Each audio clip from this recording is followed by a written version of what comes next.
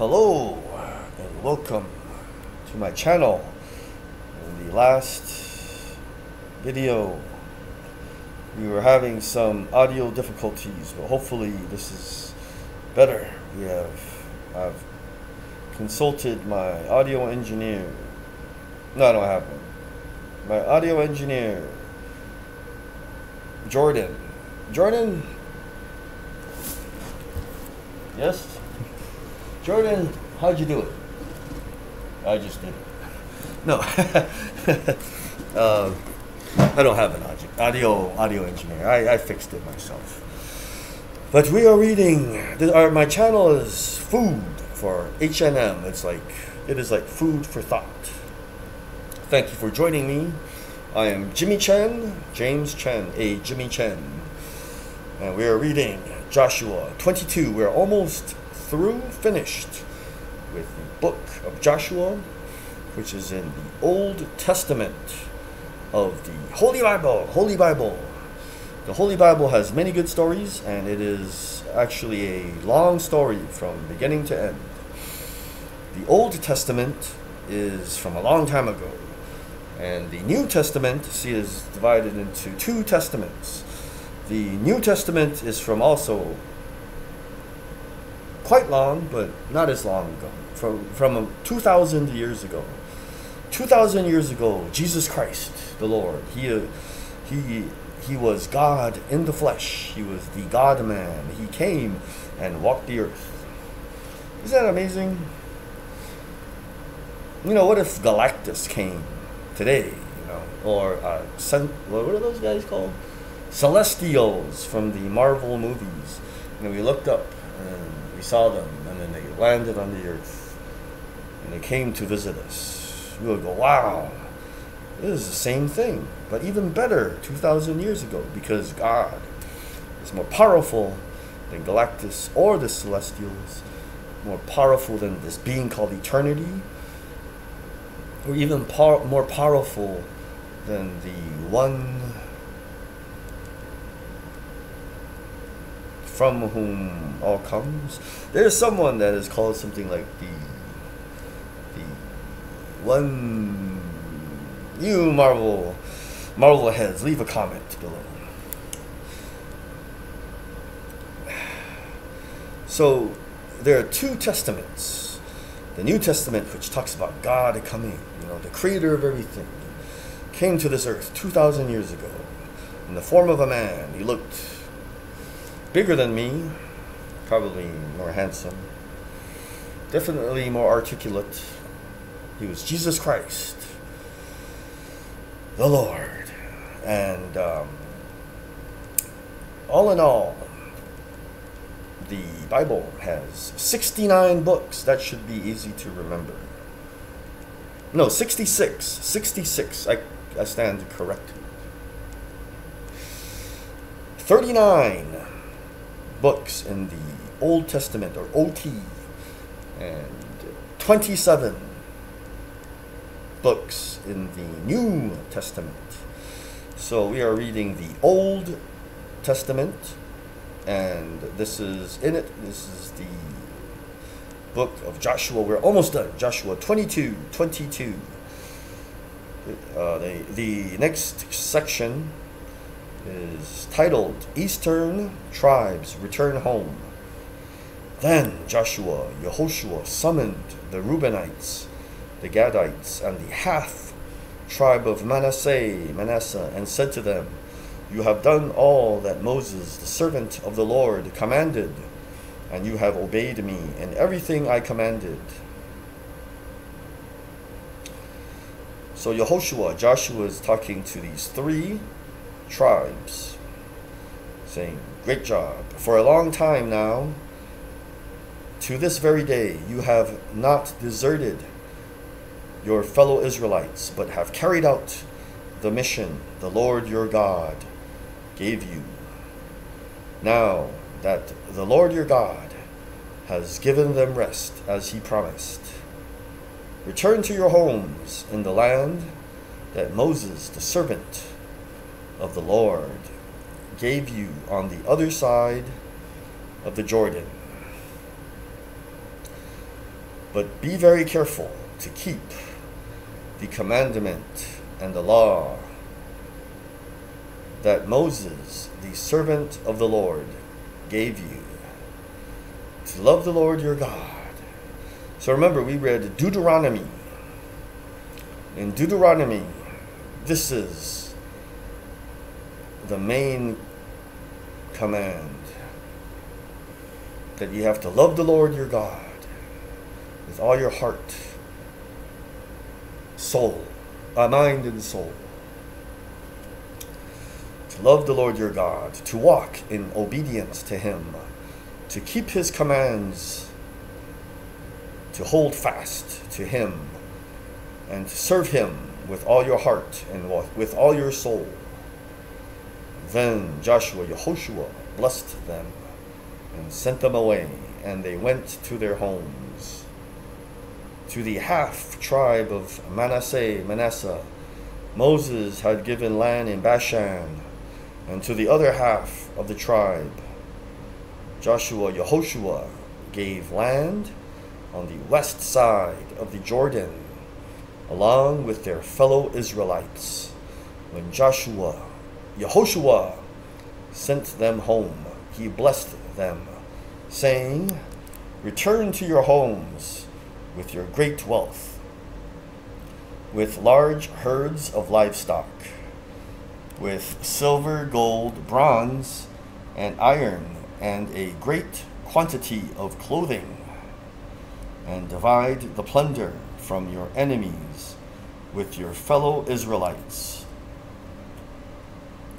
So the Reubenites, the Gadites, and the half tribe of Manasseh left the Israelites at Shiloh in Canaan to return to Gilead, their own land. So remember, Gilead is the land of the Reubenites, Gadites, and the half tribe of Manasseh. I think there's the tribe of Manasseh. So there might be the tribe of Manasseh or Manasseh and the half tribe of Manasseh or Manasseh. That is their land, Gilead. Let me just try to give you some more details. Deets, they used to be called. These three wanted land before they went into the land promised. So it seems a little strange, like they want something before it's time, but they promised to fight almost twice as hard, you know. And here Joshua, Yehoshua is saying that, you know, you did it. You did a great job. And now they get to return to their home, which is a little more to the east, which they had acquired in accordance with the command of the Lord through Moses when they came to Geliloth, near the Jordan, in the land of Canaan. The Reubenites, the Gadites, and the half tribe of Manasseh built an imposing altar there by the Jordan. And when the Israelites heard that they had built the altar on the border of Canaan at Geliloth, near the Jordan, on the Israelite side, the whole assembly of Israel gathered at Shiloh to go to war against them. So the Israelites sent Phinehas,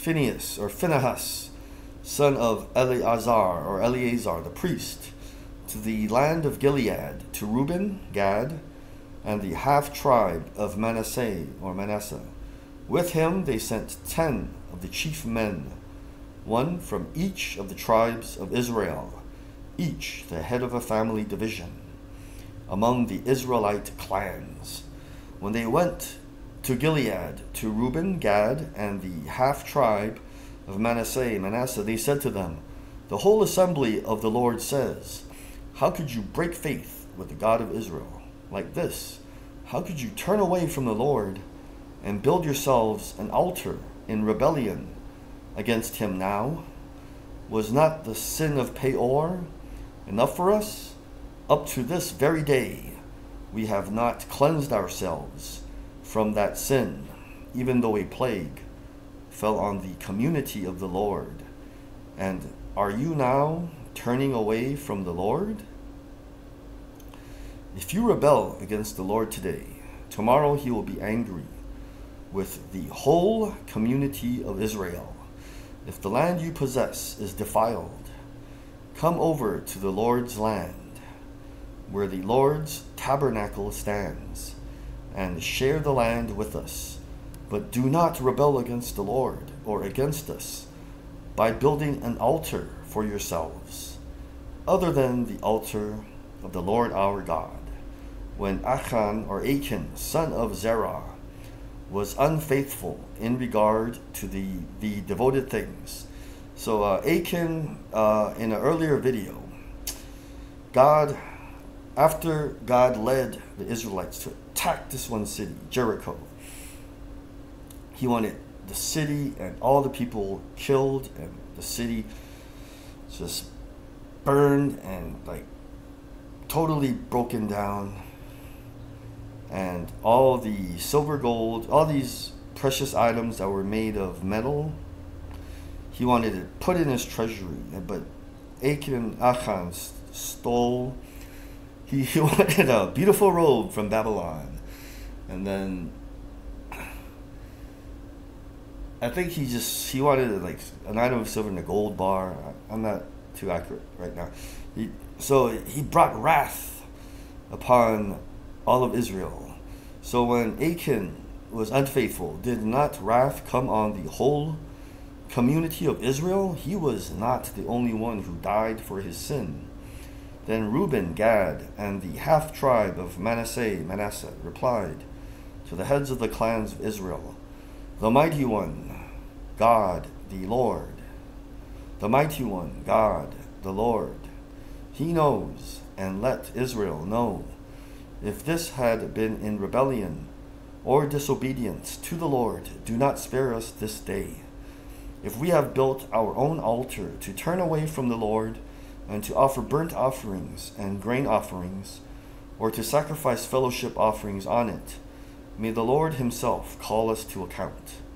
No, we did it for fear that someday your descendants might say to ours, 'What do you have to do with the Lord, the God of Israel?' The Lord has made the Jordan a boundary between us and you, you Reubenites and Gadites. You have no share in the Lord, so your descendants might cause ours to stop fearing the Lord. That is why we said, 'Let us get ready and build an altar,' but not for burnt offerings or sacrifices. On the contrary, it is to be a witness between us and you and the generations that follow, that we will worship the Lord at his sanctuary with our burnt offerings, sacrifices, and fellowship offerings. Then in the future, your descendants will not be able to say to ours, 'You have no share in the Lord.' And we said, if they ever say this to us or to our descendants, we will answer, 'Look at the replica of the Lord's altar, which our ancestors built, not for burnt offerings and sacrifices, but as a witness between us and you. Far be it from us to rebel against the Lord and turn away from him today by building an altar for burnt offerings, grain offerings, and sacrifices, other than the altar of the Lord our God that stands before his tabernacle." When Phinehas the priest, and the leaders of the community, the heads of the clans of the Israelites, heard what Reuben, Gad, and Manasseh had to say, they were pleased, they're happy. And so they won't fight them. No, they're not going to go to war against their, like their brothers. And Phinehas, son of Eleazar the priest, said to Reuben, Gad, and Manasseh, "Today we know that the Lord is with us, because you have not been unfaithful to the Lord in this matter. Now you have rescued the Israelites from the Lord's hand." Then Phinehas, son of Eleazar the priest, and the leaders returned to Canaan from their meeting with the Reubenites and Gadites in Gilead, and reported to the Israelites. They were glad to hear the report and praised God, and they talked no more about going to war against them to devastate the country where the Reubenites and the Gadites lived. And the Reubenites and the Gadites gave the altar this name: a witness between us that the Lord is God. Now let's move on forward to Joshua 23. That was a long chapter. Pardon.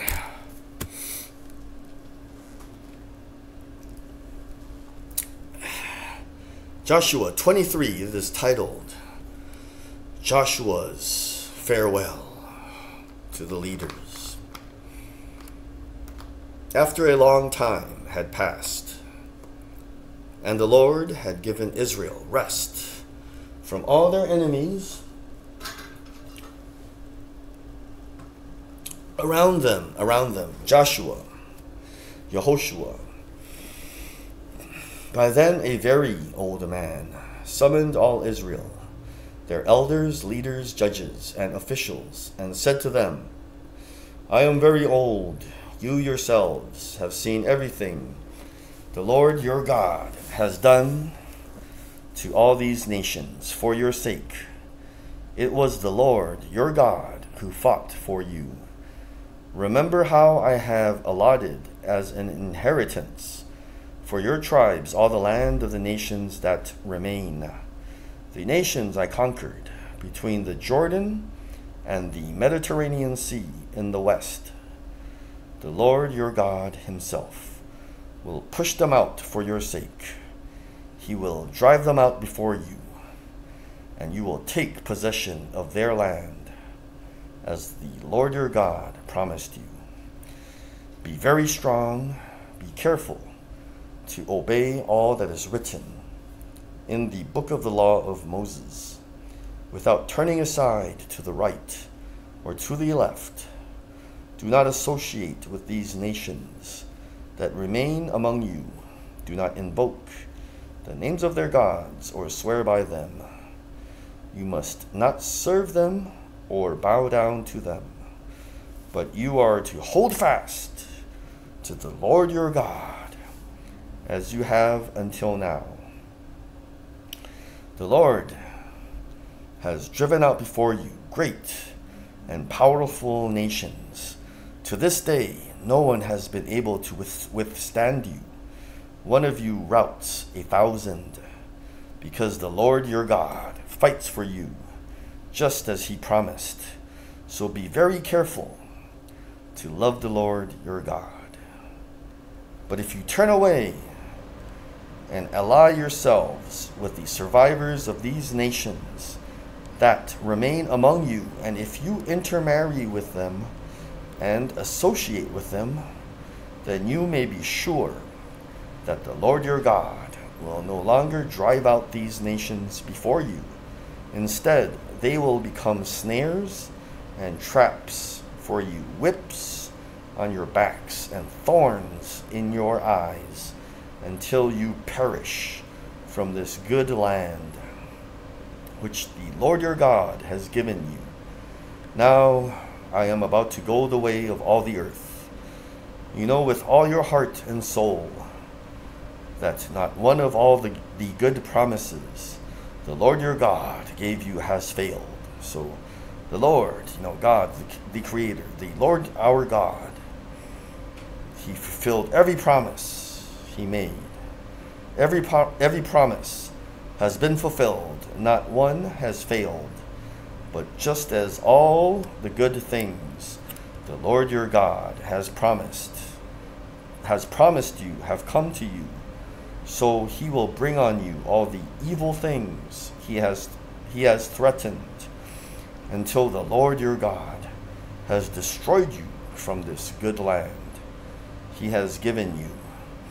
If you violate the covenant of the Lord your God, which he commanded you, and go and serve other gods and bow down to them, the Lord's anger will burn against you, and you will quickly perish from the good land he has given you. Let's go to Joshua 24. Joshua 24, the next section is titled, The Covenant Renewed at Shechem. Then Yehoshua, assembled all the tribes of Israel at Shechem. He summoned the elders, leaders, judges, and officials of Israel, and they presented themselves before God.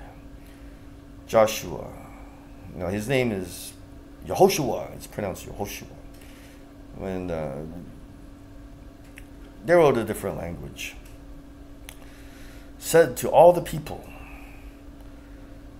for example, my name is Jimmy Chan. It really is Jimmy Chan.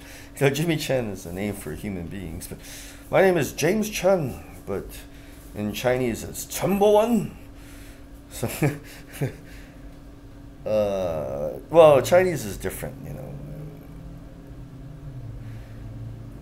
When we mention his name is Joshua, a long time ago, they spoke in different languages. So they spoke something like Aramaic, maybe, or Syriac, maybe Syriac. So when they called Joshua back then, Yehoshua, but we speak English, so you have to change it to Joshua, But because Chinese is different, it's in characters. And Chen is Chen, so Bowen is not quite James, my name could be Bowen Chen, but oh well, I don't pick my name. I didn't pick my name at birth. This is what the Lord, the God of Israel, says. Long ago, your ancestors, including Terah, the father of Abraham, and Nahor, lived beyond the Euphrates River and worshipped other gods.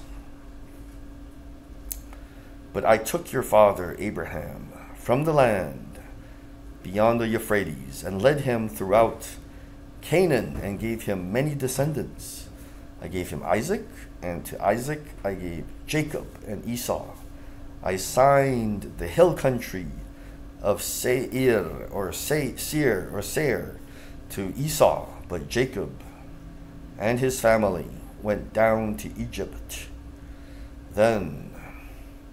So Joshua is telling a story of what the Lord your God, the Lord our God, how he guided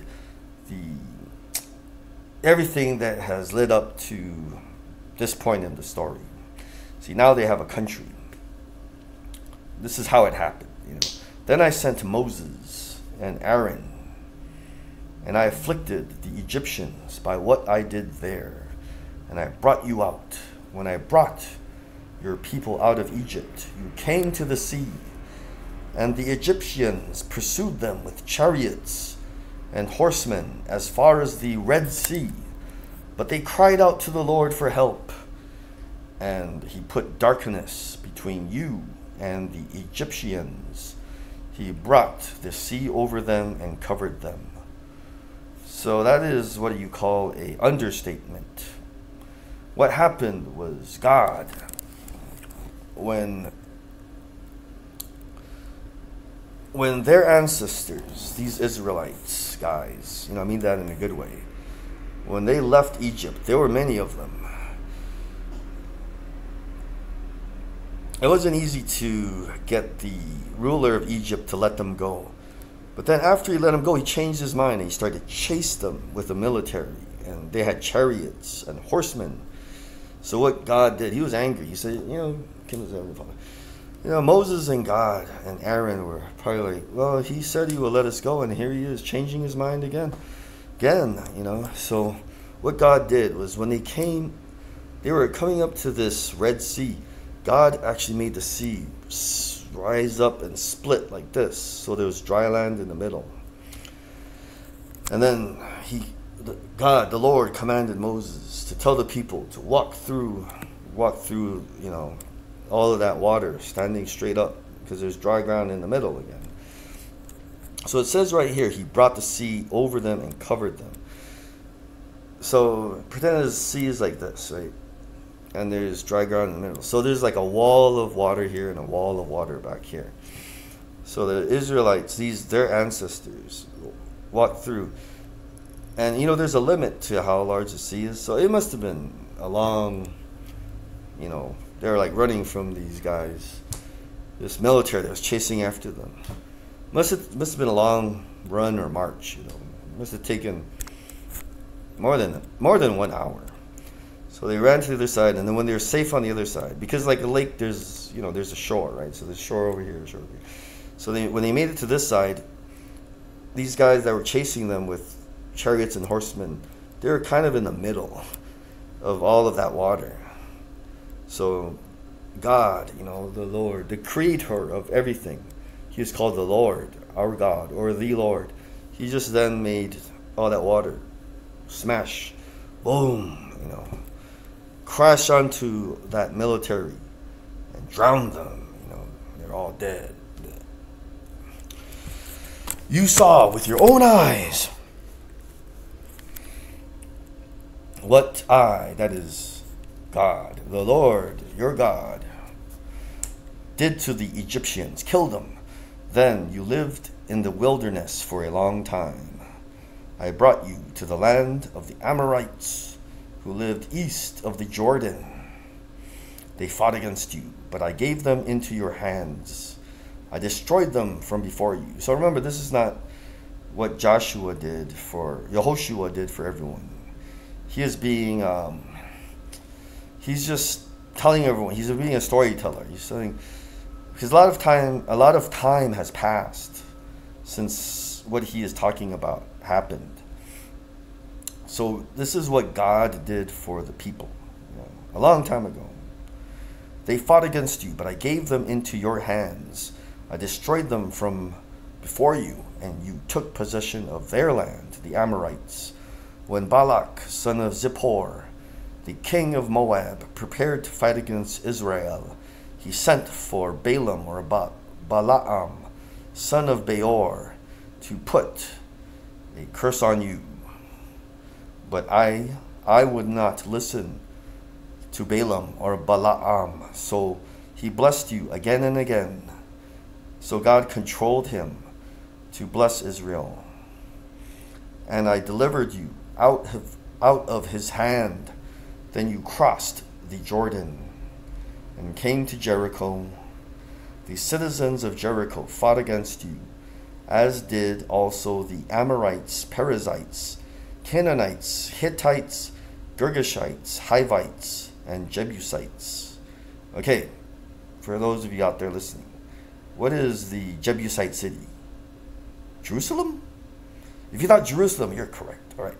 But I gave them into your hands.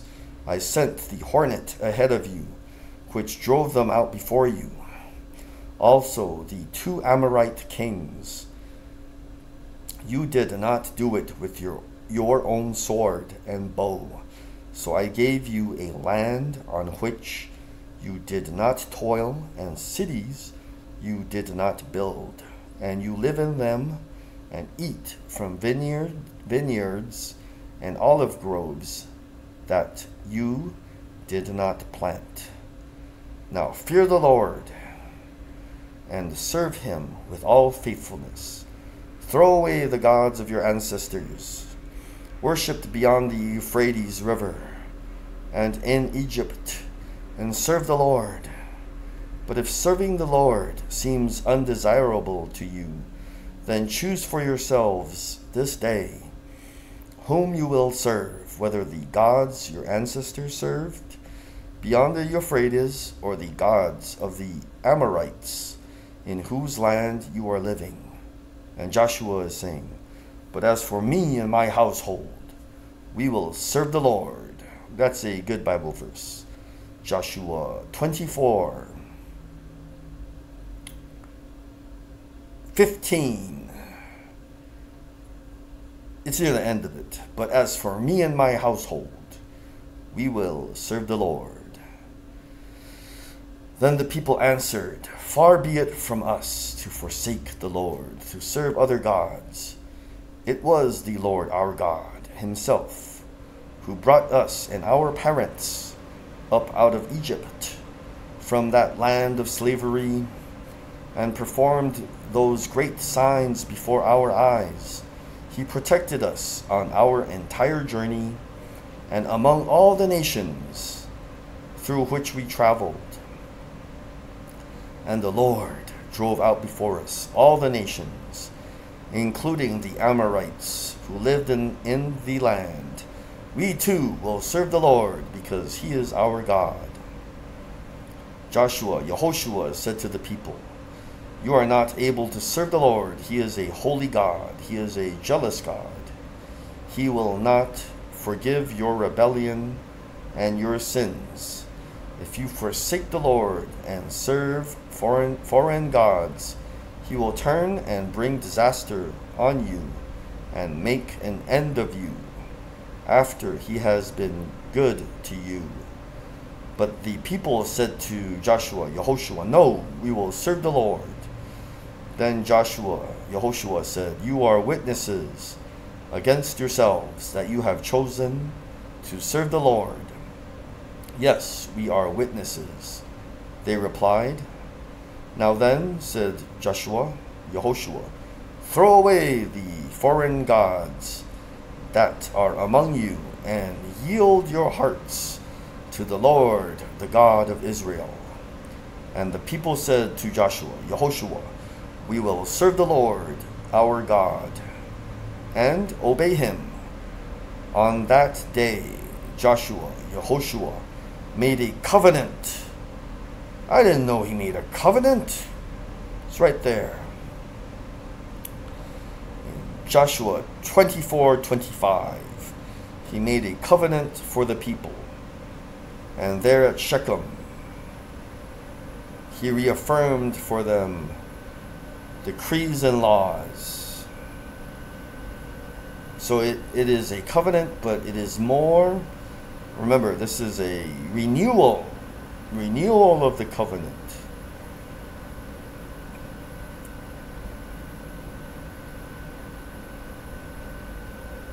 So there at Shechem, he reaffirmed for them decrees and laws, and Yehoshua recorded these things in the book of the law of God. Then he took a large stone and set it up there under the oak near the holy place of the Lord.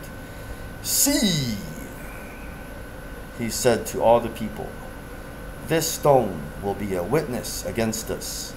It has heard all the words the Lord has said to us.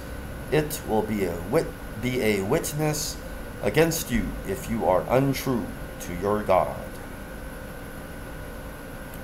Then Yehoshua dismissed the people, each to their own inheritance. The next section is titled, Buried in the Promised Land. After these things, Yehoshua, son of Nun, the servant of the Lord. Remember, a servant of the Lord is someone who says, yes, Lord, yes, to the commands of the Lord, who is God, the Creator. Remember, like Darth Vader, he tells the Emperor, yes, my Lord, it shall be done. Yehoshua died at the age of 110, and they buried him in the land of his inheritance at Timnath Serah, in the hill country of Ephraim, or Ephraim, north of Mount Gaash. Israel served the Lord throughout the lifetime of Joshua, Yehoshua, and of the elders who outlived him and who had experienced everything the Lord had done for Israel. And Joseph's bones, which the Israelites had brought up from Egypt, were buried at Shechem in the tract of land that Jacob bought for 100 pieces of silver from the sons of Hamor, the father of Shechem. This became the inheritance of Joseph's descendants. And Eleazar, son of Aaron, died and was buried at Gibeah, which had been allotted to his son Phinehas, or Phineas, in the hill country of Ephraim, or Ephraim. That's it. That is the book of Joshua. All right, everyone. If you have made it through the entire book of Joshua, give yourself a pat on the back. All right. Remember, keep God first, and He'll take you places. Thank you for listening, and I hope that you will continue to watch my videos.